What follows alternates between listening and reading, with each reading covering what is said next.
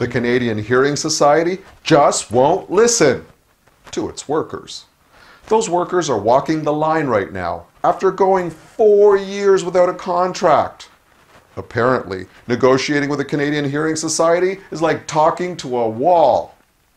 So CHS workers hit the bricks because they need to feed their own families while making the hearing world accessible to the deaf, and vice versa. But high-flying CHS CEO Julia Dumanian doesn't see things that way. Not surprising, really. A Freedom of Information request brought to light Dumanian's rather lavish expenses while she was CEO of Cambridge Memorial Hospital.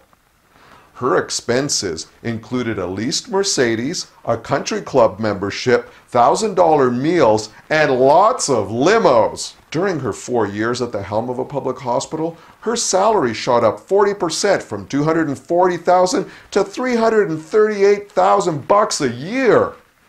Debt-ridden Cambridge Memorial Hospital then fired Dumanian and paid her severance that included $535,000 in salary and $115,000 in benefits.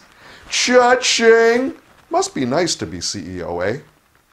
But the workers at the Canadian Hearing Society seem to be the children of a lesser god.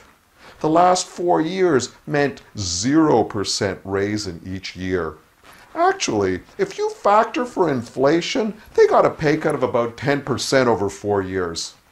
And apparently, Julia didn't change her ways much since getting canned in Cambridge. After taking the helm at the Canadian Hearing Society, she spent thousands having a common rest area renovated as her executive bathroom. Ain't it hypocritical that a non-profit partially funded by philanthropic donations is so inequitable to their own employees, many of whom are deaf? It would seem Julia Dumanian loves the deaf at posh fundraisers but doesn't like them much on payday. At least not their payday. So charity does not begin at home at the CHS. But maybe one day a deaf person will actually run the organization that works on their behalf. And that'll be the day the deaf will be heard. In Toronto, for Rabble TV, I'm Humberto da Silva, not Rex Murphy. These boots are made for walking, and that's just what they'll do.